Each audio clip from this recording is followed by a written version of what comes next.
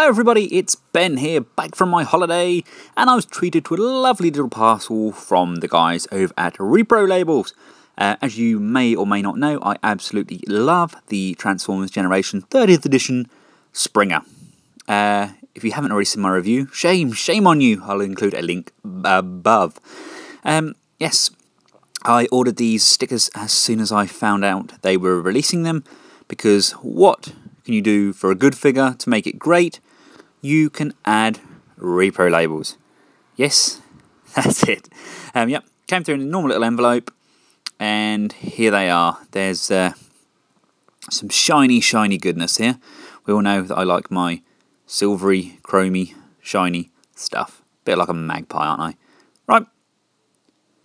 Here they are applied in a bot mode. As you can see, they really do make a good difference. I do love the Springer mould. I think Hasbro have done such a good job with it. But Reprolabels they've emphasised the bits that I like, and they've taken the attention away from that garish yellow that Hasbro included. Let's just have a look what they actually use. We've got these strips on the side. We've got these strips down here.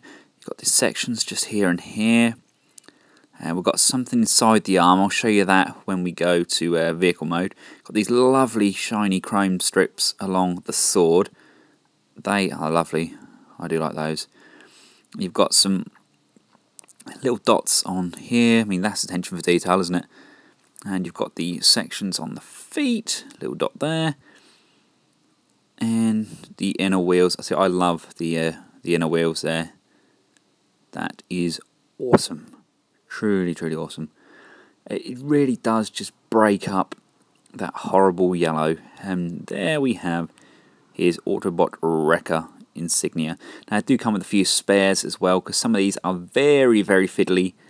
And, wow, I lost a couple. So, I used the spares. Let's have a look at the back. Then we can see the metallic bits there. We've got the signs there, and there you can see the back of the wheels. In helicopter mode, you can see the stickers a little bit easier. As you can see them there, they go up to the intake, and you have the Chase logo on the side there as well. You've got the hazard warnings. It's just a very good use of stickers, really emphasising those shapes and curves of the jet helicopter mode.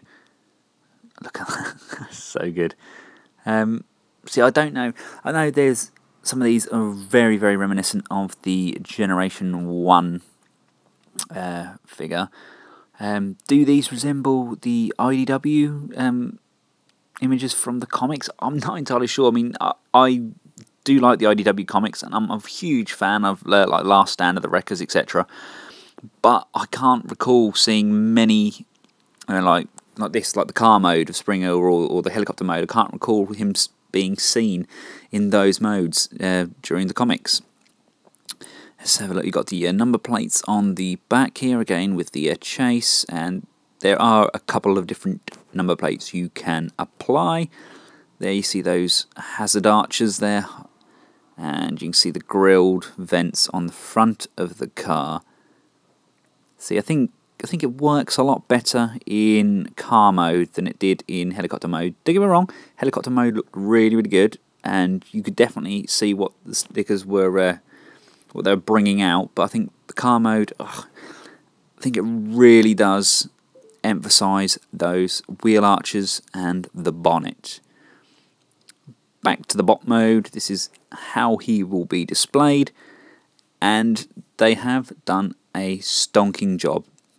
It's a very good set, and for $11 you cannot go wrong. So click on the link below and follow it over to the guys at Reprolabels. Thanks for watching. Goodbye.